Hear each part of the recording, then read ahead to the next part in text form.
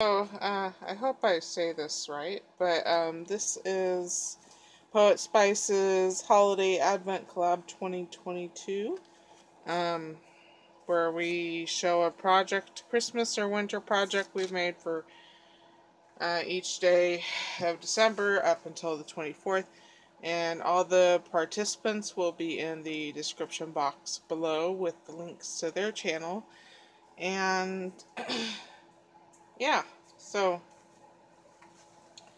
I made these gift card holders. I didn't use a die, I just cut and scored, and I saw this, there's 6 of them. I saw this tutorial from somebody years ago. I don't know who it was. But the directions for this gift card holder was not my idea.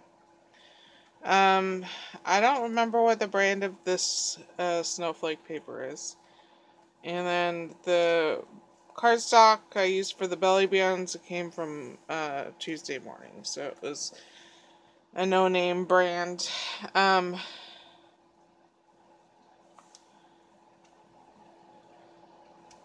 I don't know where this light blue cardstock came from, but this darker blue cardstock came from Rebecca.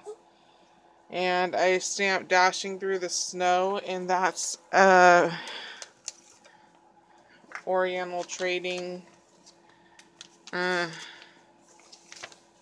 company stamp set.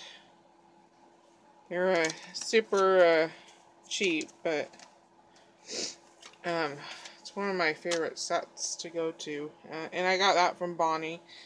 And then these are some Hobby Lobby snowflakes, and these deer are appliques that I got from Bonnie as well.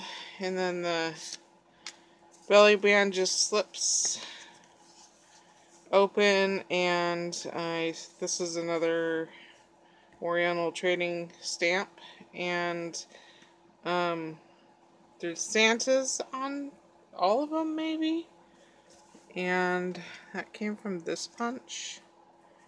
I don't know the brand. And then I had these purple circles cut out from another project, and I just punched out a snowflake and put it on there, making my own embellishment. And I think all of them are the same on the inside. Yeah.